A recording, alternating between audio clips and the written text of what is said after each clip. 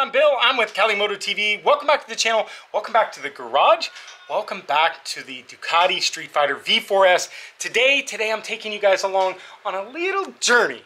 We're going to be changing the oil for the third time. I know some of you guys are going to think I'm crazy, but let me explain myself. The third time I've changed the oil on the Streetfighter. Now, I'm a big firm believer in the Moto Man break-in.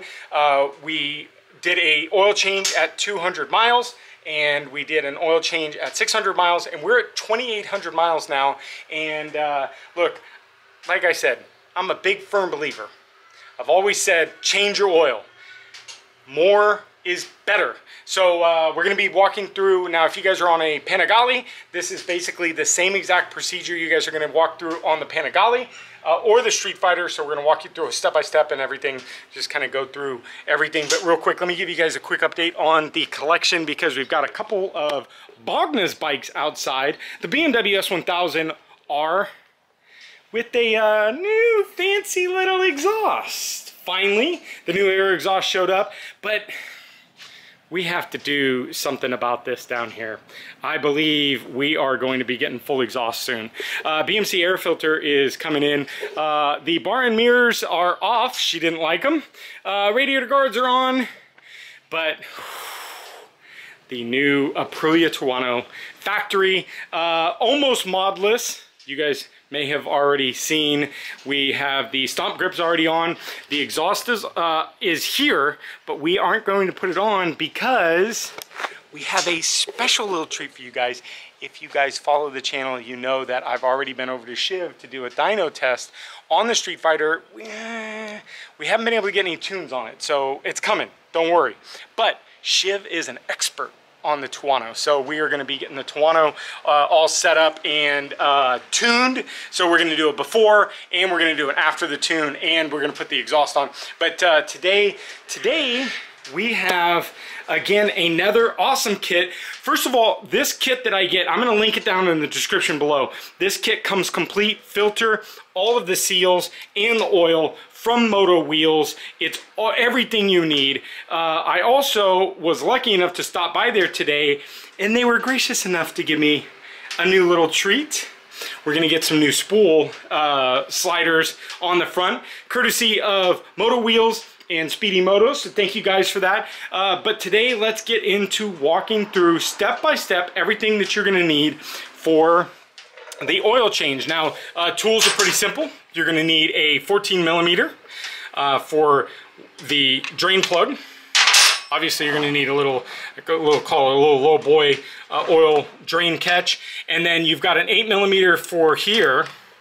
And this was a trick. Now, the first time I didn't know how to get this out, and I had to YouTube it. And what I found was that it needs some M8 1.25 bolts that actually thread back through here and actually pull this out.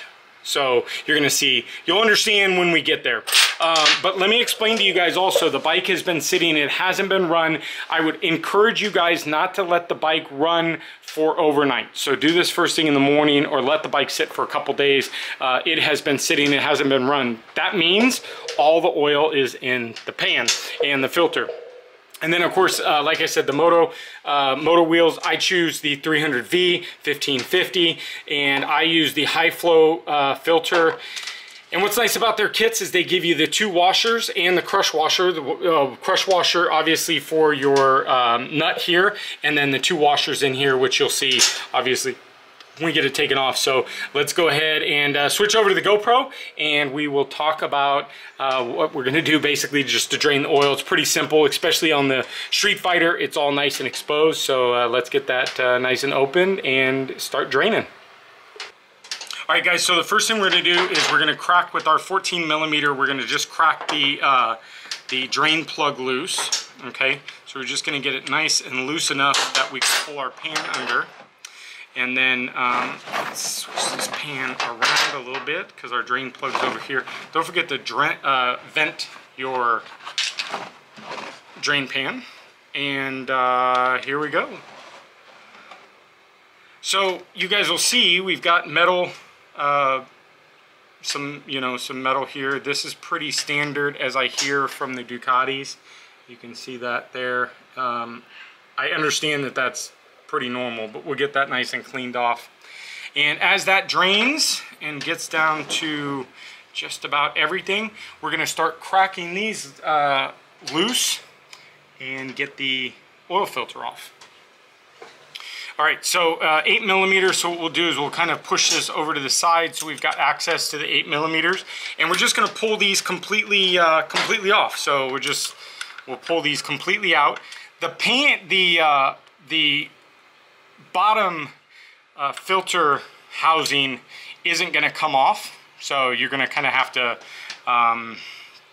pulley it off. I don't know what the correct term is, but we're going to pull these bolts all the way out because we're going to use these bolt holes for the pulley bolts.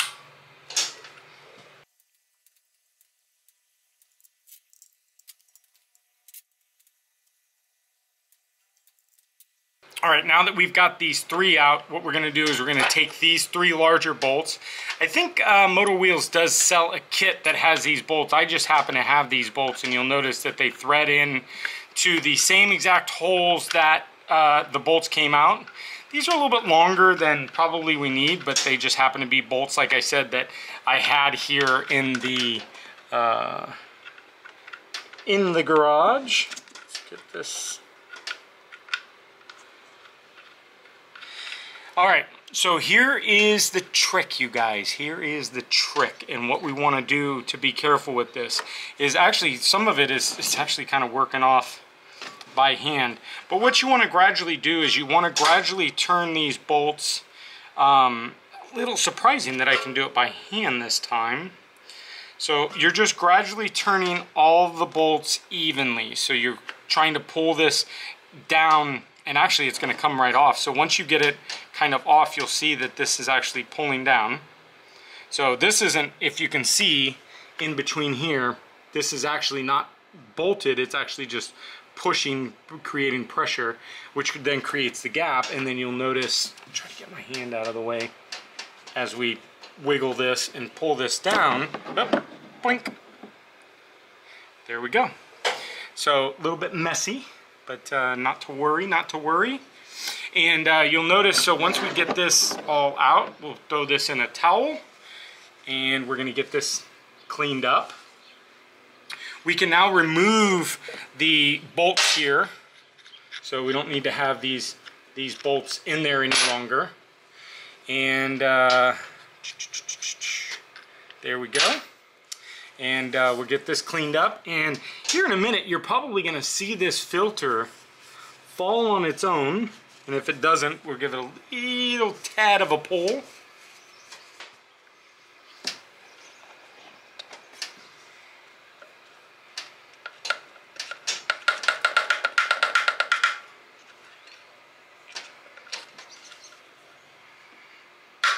Comment down below if you know a better way.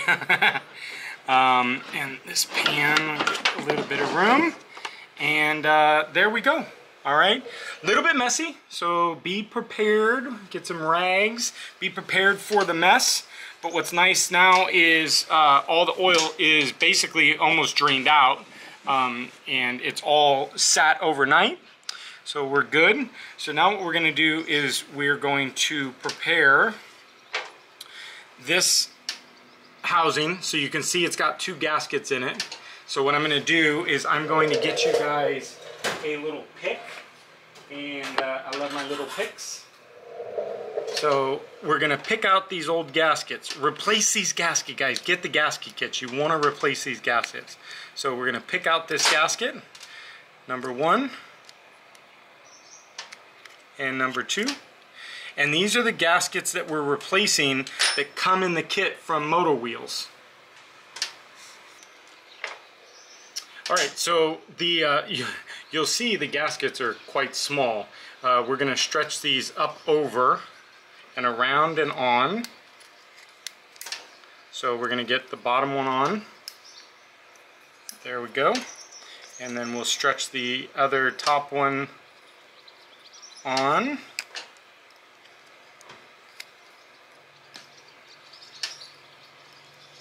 Fighting me a little bit.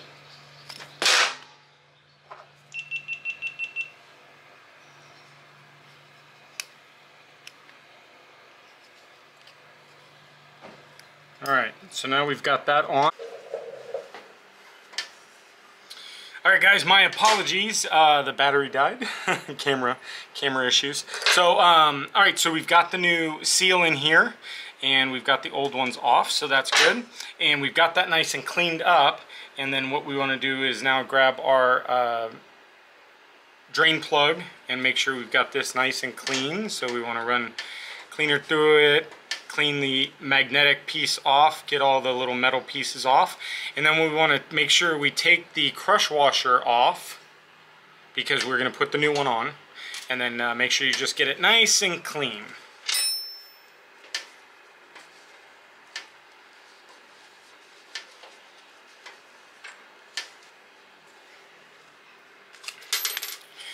All right, now that it's nice and clean, we can go ahead and put the new crush washer on, and we can basically start reversing. So I like to put the drain plug back in here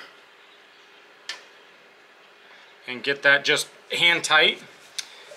And then we're going to grab our new filter.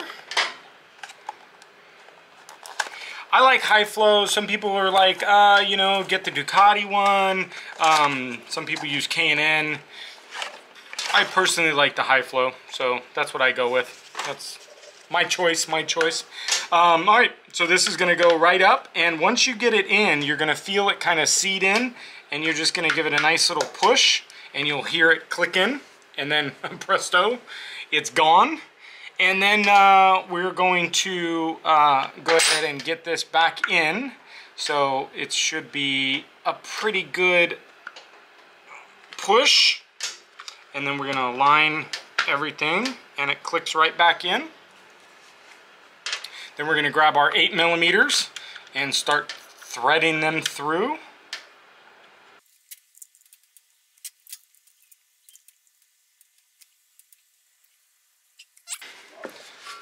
And just about done. Of course, we'll do a final wipe down when we're done. Get all the oil off, so when the bike starts it doesn't smelly smell. And I think we are good. So now what we're going to do is we're going to take our 8mm and snug up these bottom bolts.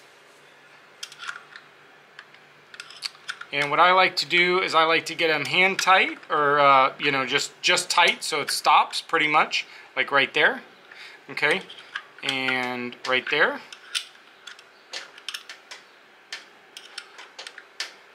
And right there.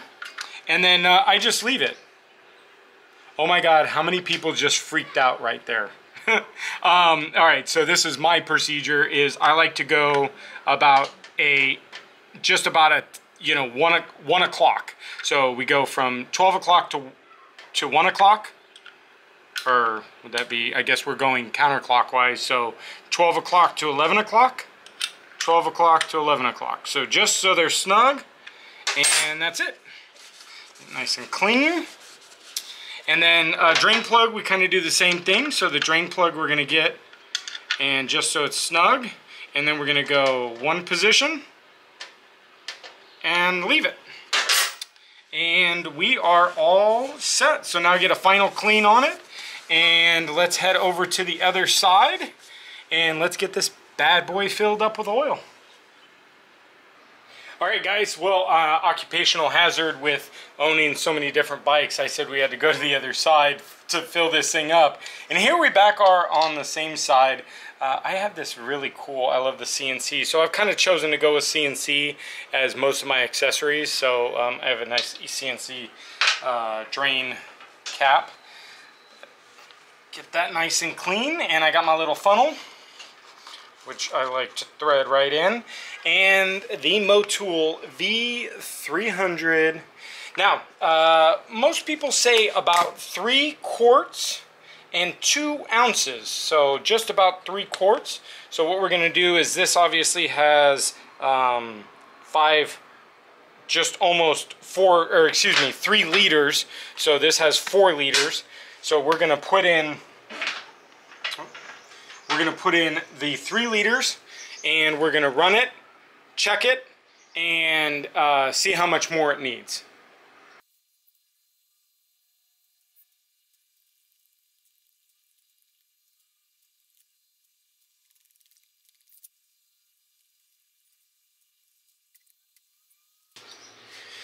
All right, so I've got 2.5 liters in the bike, so total 2.5.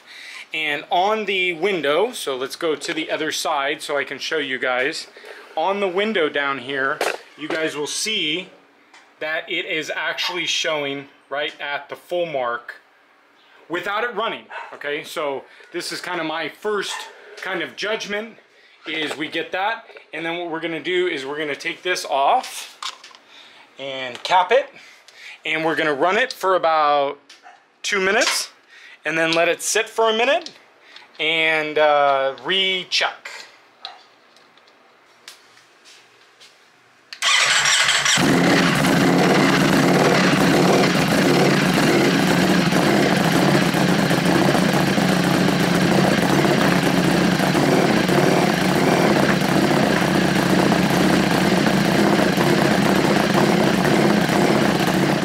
Alright guys, so we've given it a couple minutes to run.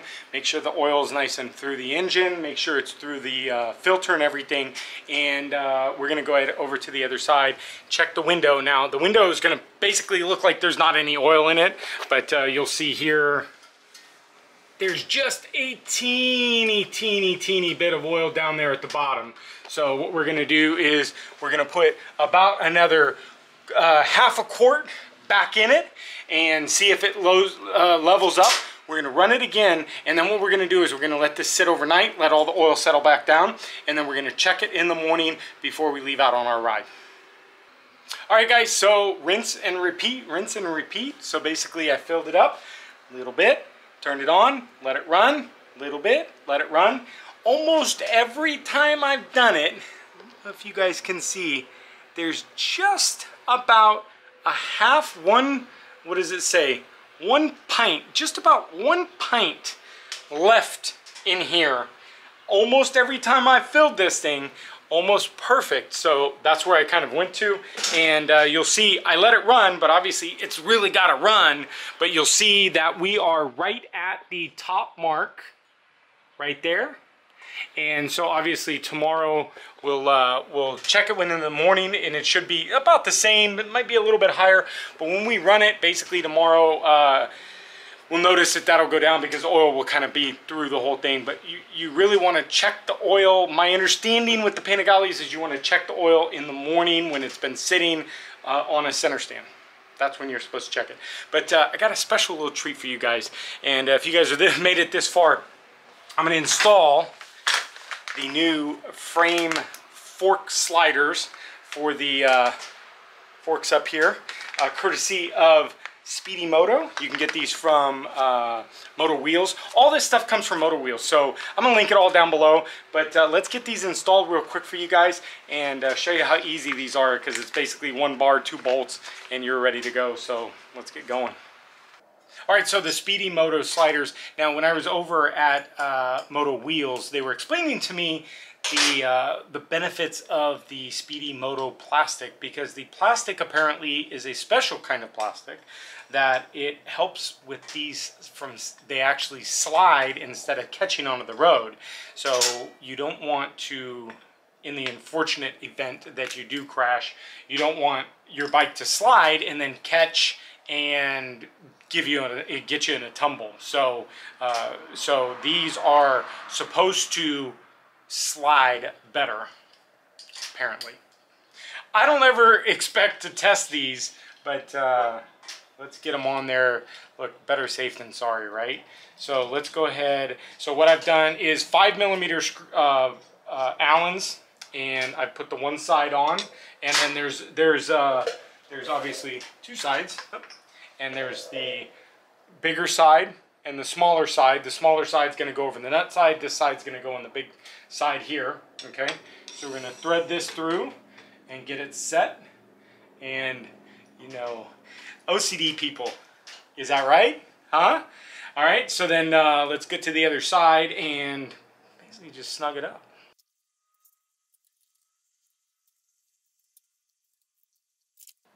absolutely 100% one of the easiest mods that I've done. So hopefully this video helped you guys out, and thanks for kicking it with the garage with me. Oil change done. We'll check the oil in the morning. Sliders on. We've got a lot more to do. Bear with my DIYs because I know they're lengthy, but I try to really give you guys good details. So make sure you hit that like button. Comment down below if you guys do have any comments. I'll link all of the Motor Wheels kit. I always get the kit from them. Just get the kit from Motor Wheels. Trust me.